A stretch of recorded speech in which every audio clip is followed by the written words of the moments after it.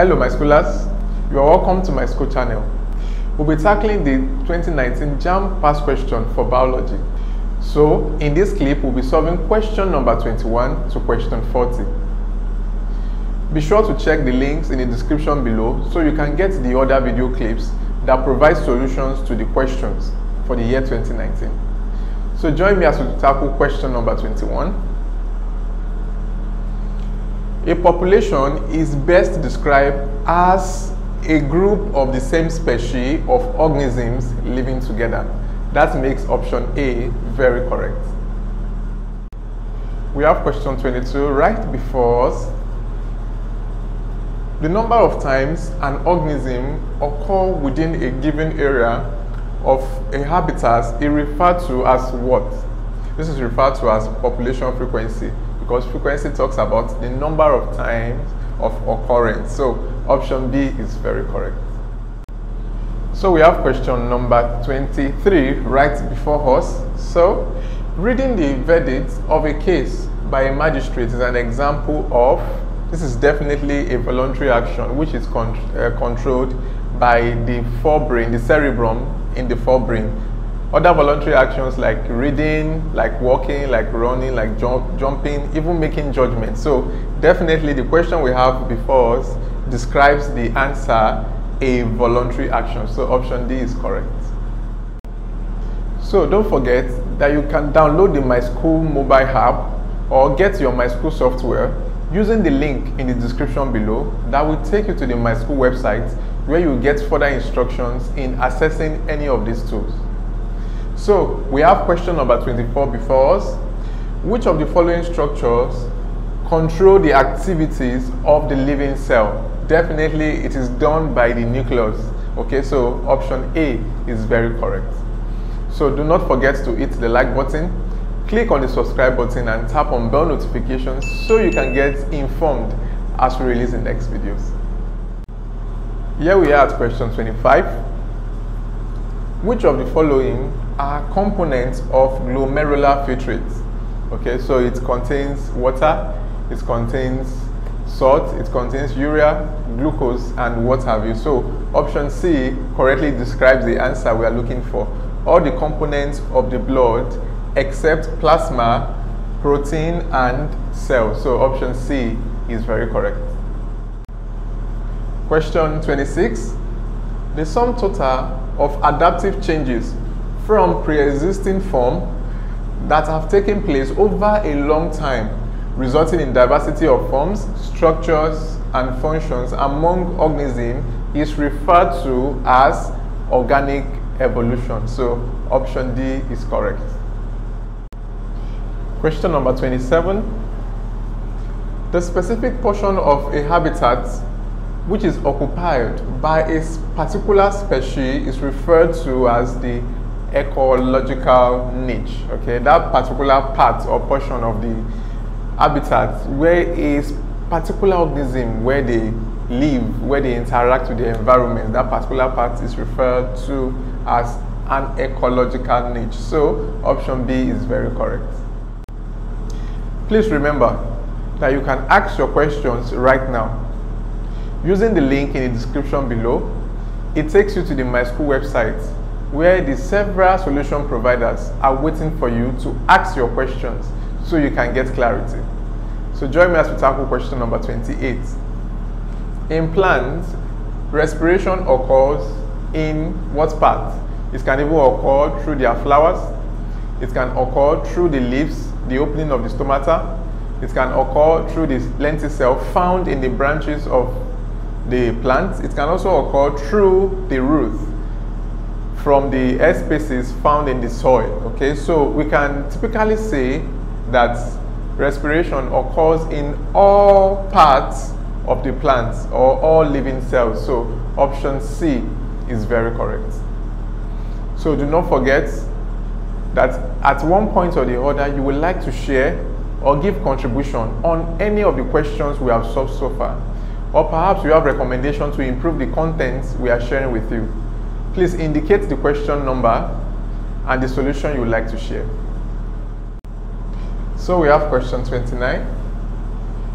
Which of the following is an example of discontinuous variation? Discontinuous variation like blood group, okay, resistance to bacteria, genetic disorder. It just talks about differences when it comes to the character or characteristic that the offspring or the next generation will carry. So it's not something that is irregular that goes on and on. So we can go through the options together and you discover that option B describes offspring including 2 male cats and 3 female cats. The next offspring or the next generation might be 2 male cats and 2 female cats. So this is an example of a discontinuous variation. So option B is very correct. So we have question 30. Which of the following type of soil has the highest water retaining capacity? This is due to the small airspace or pores that is available in that kind of soil, and that kind of soil is a clay soil. So option C is correct. Here we are at question number 31. Rabbits cannot survive in an aquatic habitat because they have, option A, 4 and hind limbs. No, this doesn't prevent them from surviving in an aquatic habitat. Option B, because they have no gills. Of course, you need gills for exchange of gases in the water, to breathe in water. Option C, because they have no fins. There are other animals in the water that has no fins, but they also survive in water, like for instance, your water snake. Okay. Option D, they have no scales. This is incorrect, because animals that even have scale can survive on land. Animals like reptiles, okay, animals like even reptiles that I mentioned, like snakes too, they can get into water and survive. So a rabbit cannot survive in water because it has no gills. So option B is very correct. So here we have question number 32. Which of the following substances pass through the root cell membrane by osmosis? So the substances that move through the root cell through the process of osmosis, they are water and mineral salts. So when we go through the options together, we'll find water in option D. So option D is correct. Question 33. Trees in savanna habitats usually have a thick bark, which mainly reduces the rate of transpiration or water loss. So option A is very correct. So remember that you can have a simulated JAMB CBT exam using the Myschool mobile app or purchasing the Myschool software. With the link I have provided you in the description below, you'll be directed to the Myschool website where you can obtain further instructions on how to get any of these tools. So join me as we tackle question number 34. Competition among individuals of a population increases what? Option A, the number of organisms. No. Option B, availability of nutrient supply. No. It's even a reverse, because there's an increase in population. Therefore, the rate of consumption of available nutrients or food will drop. Option C, it implies survival of the fittest. Only the stronger dominates the weaker. Okay. So it talks about the fittest, the strongest of the population will survive. Option D, enlargement of the territory. Already there is competition, so the territory will not enlarge. It's that the weaker ones will be chased out of the territory. So going through our options together, option C is very correct. Competition among individuals of a population increases the survival of the fittest. So you can see that our option is very correct. So do not forget to hit the like button, click on the subscribe button, and tap on bell notifications so you can get informed as we release the next videos. We have question 35 right before us. In natural selection, Darwin proposed that evolution occurred because of the following conditions, except option A, that nature selects those that will survive to reproduce their kind. That's correct. Option B, there is a first competition between or among the offspring. That's correct. Option C, that the weaker offspring are eliminated. That's very correct, according to Darwin's theory of evolution.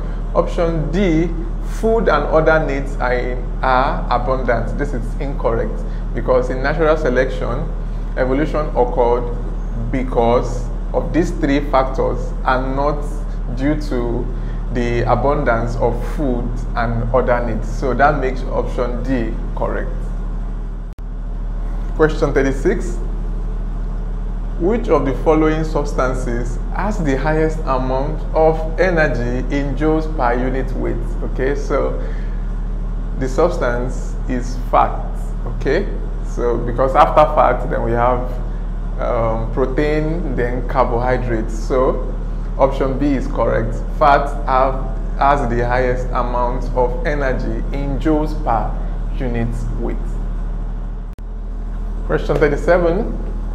Which of the following pairs of scientists discovered the rhesus factor in human blood? At first, rhesus factor is just a protein, okay, that is present outside of the blood cell. So if it is present, it shows a positive rhesus factor. If it is absent, that shows a negative rhesus factor. And the two scientists that discovered it, they are Philip Lavine and Landestein, Carl Landestein. So Philip Lavine and Carl Landestein. So if we go through our options together, we have option C. So option C is very correct. So always remember that you can ask your questions right now with the link I've provided in the description below. Click on it. You'll be taken to the Myschool website where several solution providers are waiting just to answer any questions you would like to ask. So let's tackle question number 38. The study of an individual organism or a single species of organisms and its environment is what? That is horticology.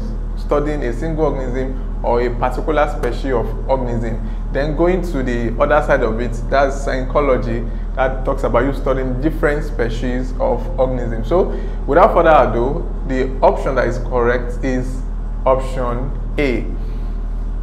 So far in the video clips, perhaps you may have one or two explanations or contributions you would like to share. Please indicate the question number and the explanation you would like us to know in the comment section below. Here we are at question number 39. Which of the following is a nitrifying bacterium, okay, that fixes nitrogen back to the soil, converting ammonia to nitrates, okay? Examples are Nitrobacter, Nitrosomonas, Nitrosococcus, okay, and what have you. So going through our options, option B, Nitrobacter is a nitrifying bacterium. So option B is very correct. So here we are at question 40. Which of the following is the effect of using artificial pollination in plant breeding? Okay, production of healthy crops, lengthening the maturity time of crops, making crops susceptible to disease, D, improvement of the variety of crops. When you do artificial pollination, you introduce the anther of a plant to the stigma of a particular plant because you want to improve the variety of crop you want to get. There's a particular trait or traits you would like the next generation to have. So artificial pollination helps improve the variety of the crop produced. So we have come to the end of this segment, but there is definitely more to come. I know you would like me to bring you more of this sort of content. You can do that by hitting the like button, clicking on the subscribe button and tapping on bell notification so you can get informed as the next videos are released.